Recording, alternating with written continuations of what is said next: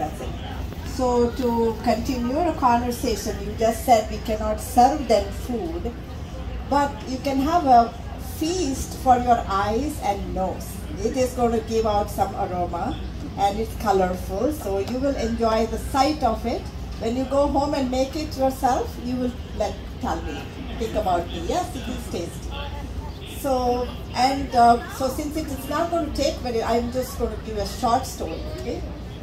So you said, you know, we make a lot of dishes and take it in front, keep them in front of God, and so offer God to God, and then we take it back and it is. So as when I was growing up, when I was a kid, I didn't know this concept. So every time there's a special, you know, like a puja is some special events.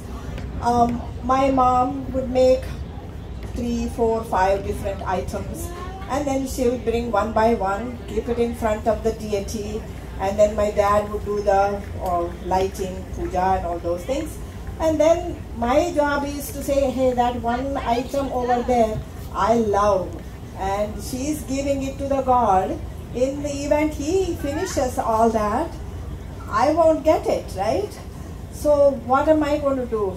My mother is saying, watch the puja, and my eyes are like there. Is he going to eat it? Is he going to eat it? I did not know the concept that he's not going to really finish it. Okay? So when the puja, everything was done, and my mom just took the dishes back to the kitchen, and then we all had them. I was so happy that the dish was still intact, not touched by it. But my mom said, we believe in offering, thinking that God will bless our food, and we eat that blessed food, and then we feel like pure and healthy, spiritually, mentally, physically healthy. That is the whole idea. And also she taught me one more thing. She said, you give it to the gods, that means you're learning something, you're sharing, you learn to share. So as a kid, I learned that one too.